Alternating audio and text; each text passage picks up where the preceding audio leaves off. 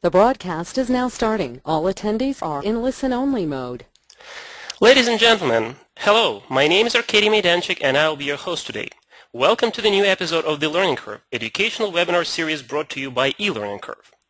First, a quick word about the series organizer and sponsor.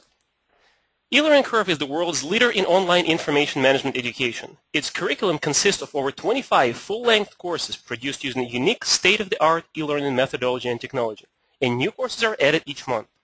The courses cover various areas of information management, from fundamentals to advanced topics in data quality, MDM, data governance, data modeling, and business intelligence. eLearning Curve also offers a robust certification program, Certified Information Management Professional, or CIMP, in various tracks. eLearning Curve's faculty is made of the world's most renowned experts and instructors, including such names as Sid Edelman, Mike Brackett, David Hertzen, Andy Haler, Steve Huberman, Kathy Hunter, Teresa Kushner, John Ladley, Arkady Maidanchik, William McKnight, Dorothy Miller, Mark Pico, Rick Sherman, Maria Villar, and Dave Wells. And now back to the webinar. Our guest today is Dan Power. Dan is the founder and president of Hub Solution Designs, a management and technology consultant firm specializing in master data management and data governance. He regularly advises clients on developing and implementing high-impact MDM strategies. Prior to founding Hub Solution Designs, Dan was the general manager for Dun & Bradstreet's strategic alliance with Oracle Corporation. He has 20 years of experience in management consulting, enterprise applications, strategic alliances, marketing, corporate strategy, and project management in companies like Deloitte & Touche, Computer Science Corporation, eCredit, and Parson Consulting. Dan is a frequent speaker at technology conferences, writes a monthly column for Information Management magazine, and is the guy behind the very interesting Hub Designs blog and Best Practices in MDM newsletter. Now, I know that Dan has a lot of very interesting material, so without further ado, I would like to welcome Dan Power. Dan, if you're ready, I'm going to switch presentation to you. Yep. And, it should ask you to say yes a couple of times, and it's going to be all yours. Very good. Thank you, everybody, and I'm really glad to be here today, and I appreciate your being here and appreciate your time today. I wanted to launch right in by saying that MDM is change, and change can sometimes be difficult. This is one of my favorite quotes from Margaret Mead about change management. Never doubt that a small group of thoughtful, committed people can change the world. Indeed, it is the only thing that ever has. But as M. Scott Peck, who's one of my favorite authors, says, in his book, The Road Less Traveled, life is difficult. But for many companies, it's not a matter of if they'll implement MDM, it's a matter of when. But how and why you do it is critical. And in my position at D&B prior to starting my current company, I kind of took on a role of MDM evangelist, and I deliberately set out to kind of bring that to D&B and bring that to our clients about 2004. And I think you can do that yourselves. You can bring that change to your company. You can self-appoint yourself as a change agent and MDM evangelist and start today. You can bring that to your firm, take that on yourself, and bring master data management as an instrument of change to your company. It will be hard, but it will be very valuable both to your own career and to your company. But learn about it first and do it slowly. You don't have to do it overnight, but how you do it and why you do it is critical. First of all, a little bit for those of you who may be new to the topic on what is master data management. I had to come up with a definition for this a few years ago when I wrote my first article for DM Review, now known as Information Management magazine. Gartner would not give me permission to use their definition, so I had to come up with my own. It's a set of disciplines, processes, and technologies. It's not any one thing. It's a set of things for ensuring the accuracy, completeness, timeliness, and consistency, which is the definition of data quality, so MDM includes data quality, of multiple domains of enterprise data across applications, systems, and databases. So the word across is critical here. Across multiple business processes, functional areas, organizations, geographies, and channels. So it spans the enterprise. But also, in order to be successful with MDM, you should start with data governance. And we don't have time today in the time frame that we have available to get into a big discussion of what data governance is. That would actually be a separate webinar. But start about 6 months before you plan to get into MDM with an effort around data governance. And we will talk about data governance, but it's really more kind of an MDM presentation than a data governance presentation.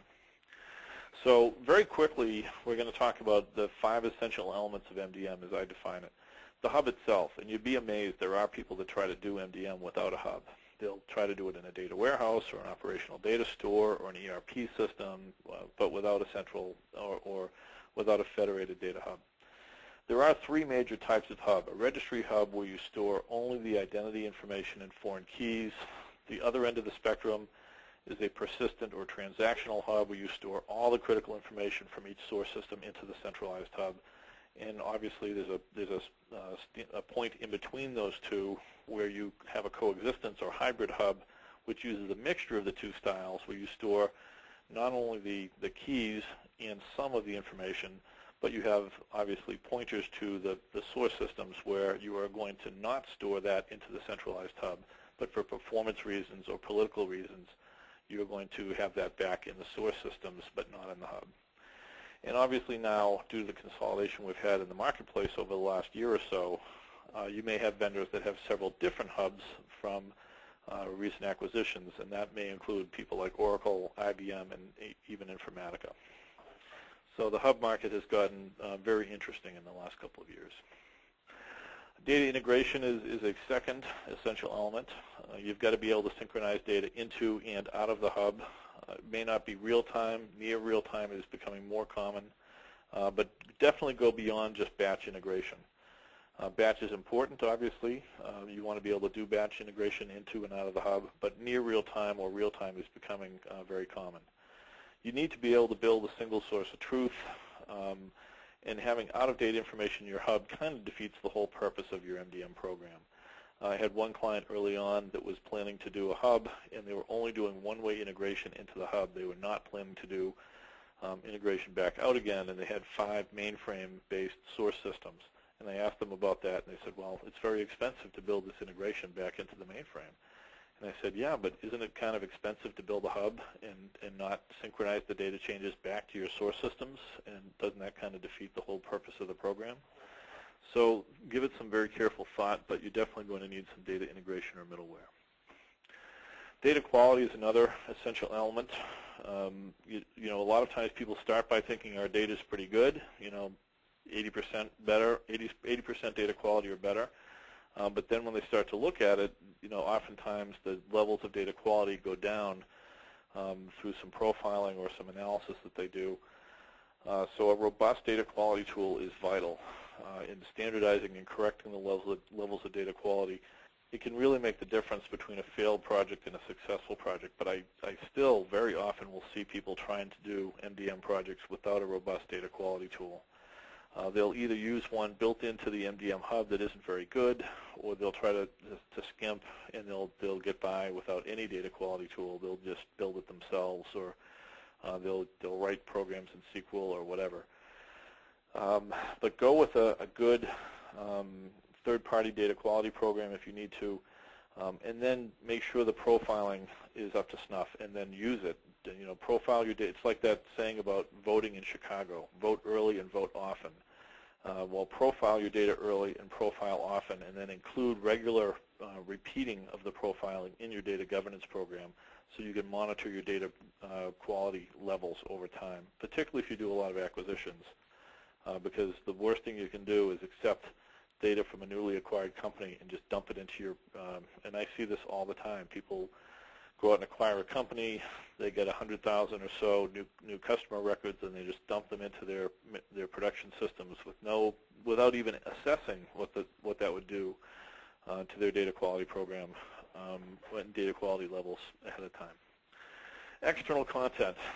After having worked for D&B and now partnering with D&B and with other firms like Equifax, this is a constant reminder of the value of information you don't already have. And people say, well, we have terabytes.